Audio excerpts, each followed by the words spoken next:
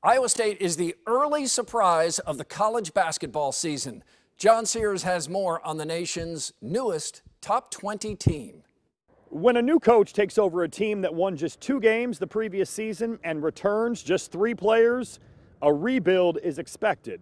But through 6 games, the Cyclones look like a team that's been built for years.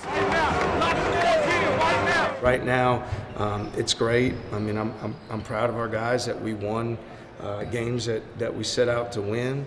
But my interest is in the daily habits, the progress every day, and our team continuing to improve.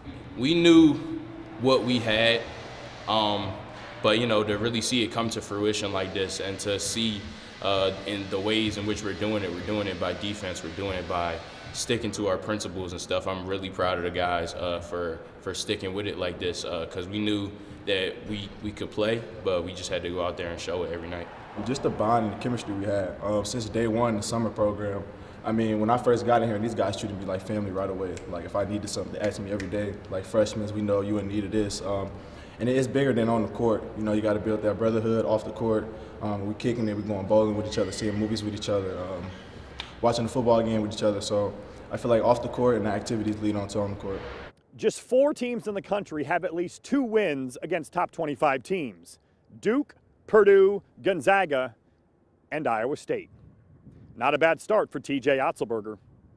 In Ames, John Sears, WHO 13 Sports.